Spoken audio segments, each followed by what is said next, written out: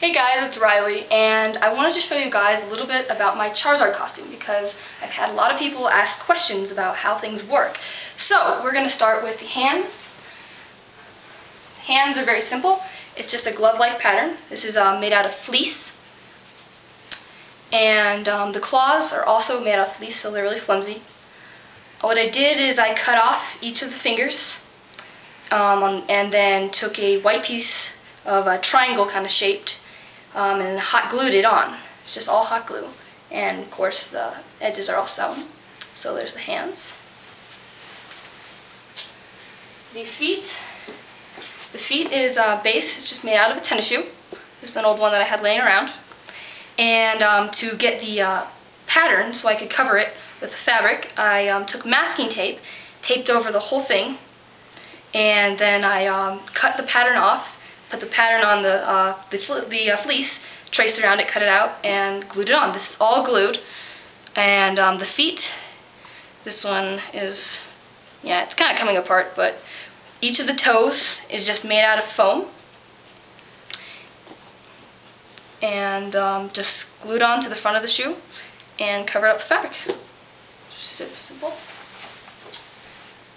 Here's the tail. The tail is very fun because I found this kind of feathery boa stuff to give it the fiery kind of look. Throughout the entire tail there is a metal wire. You can see the metal wire. It goes through from the very tip of the tail all the way to about here actually. I just ran out of the wire, and that's why it doesn't go through the whole thing, otherwise I would make it go. This is just, you know, two pieces of, again, the fleece just sewn together. And the very top I attached a belt loop, so I can just slip it on and wear it, and then the belt is covered by my shirt, so it looks like I have a tail. And now the wings. There's probably a better way to do these wings, but what I did is the wings are actually made out of a cardboard base. It's kind of beat up because I've been doing things to it. It's just a piece of cardboard, and it has these elastic straps so it acts like a backpack. There is a copper wire. You can see it's a really thick wire. What it does is it goes from the very tip of the wing, goes all the way across up to here, goes down and across my lower back and continues on all the way. The lower back, the part across, gives it support down there. I also have a thinner wire, the one that I first tried to use but it wasn't strong enough, that's also found in my tail, and that one just follows the length again, except it goes across the top of my back because, again, I didn't have that much of that kind of wire. And then I took just a hoodie jacket. I cut holes in the back of it, slipped it over the wings so the wings can look like they're coming out of the back of the hoodie. And then simply you put it on like a backpack, and then you zip up the front, and there you go, you got your wings. The wings are all self-supported with this really thick wire, and then the fabric is glued. This edge was folded over and glued along the whole top, and then the bottom edge is all sewn.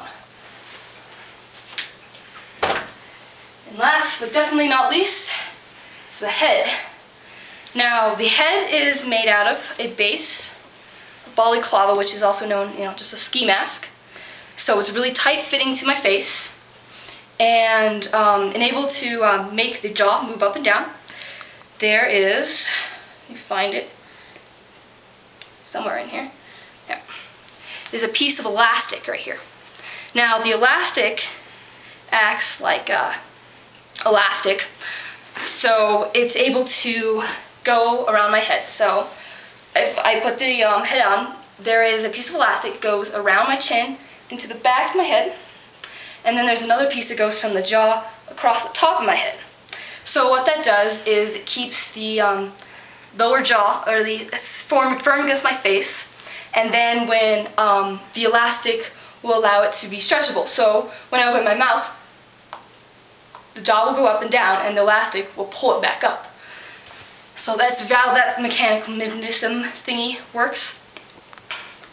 The actual, all the things like the horns, the eyebrows, you know, the actual muzzle, and the toes in the feet is made out of foam. This foam is a green kind of foam. It's very squishy. This is called Airtex High Density Foam. You can see I have another pattern on here because I'm doing one of my friend's feet, which is to be finished eventually whenever I get around to it. This stuff is a green, and you can find it in a lot of hobby kind of stores. And the thing about this kind of foam is that it doesn't wear out, it never gets moldy, it never gets, you know, ugly and yellow. Here is the same kind of foam. This kind of foam isn't as thick.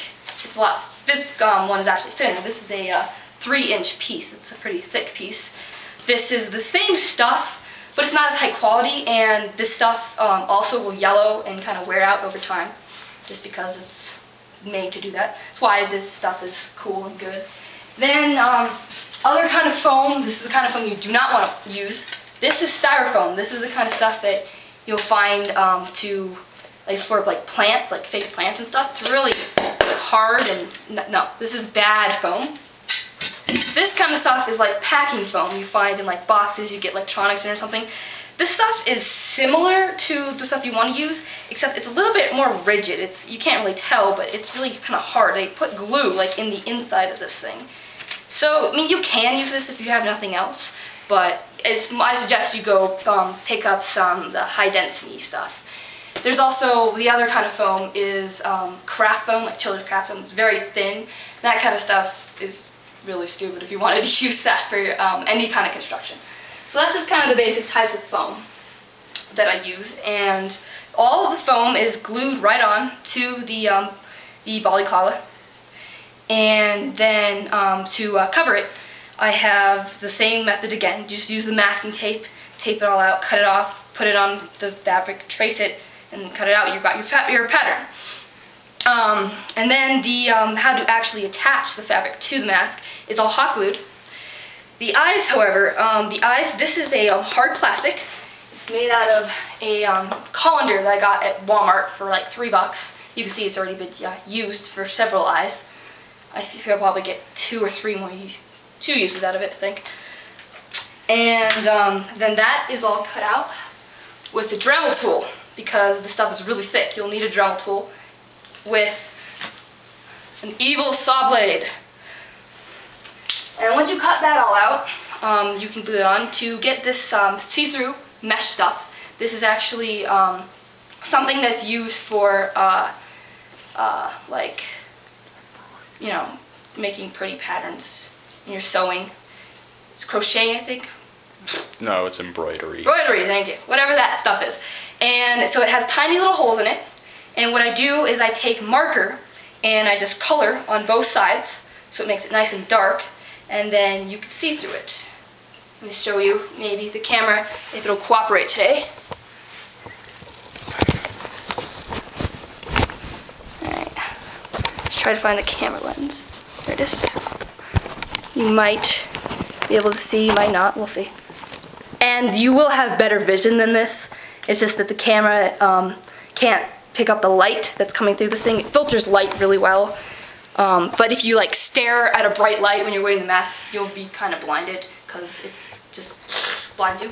But it is fairly good vision. It may be not the best stuff in the world, but it works for my kind of thing because I needed a way to be able to see through blue and black and white, like the eye. Because it's an anime style eye, a lot of the eyes, you'll have different layers, and you can actually paint one of the outer blue colors and then, you know, have the black as you can see through. Well, it wouldn't work for me, and that stuff is usually made out of a very thin, sheer see-through fabric that they use for like wedding dresses. So that's just the method I use, and I've been using that for my costumes ever since because I found that it works pretty well. All this is, again, just covered with the fleece fabric. This is actually felt in here, though. And there you go. I think that's all. So if you have any more questions, I'll be glad to ask. You know, you can just ask and I'll be glad to help you out. And yeah, that's all for now. Stay tuned next time to see my newest project, but it's a secret.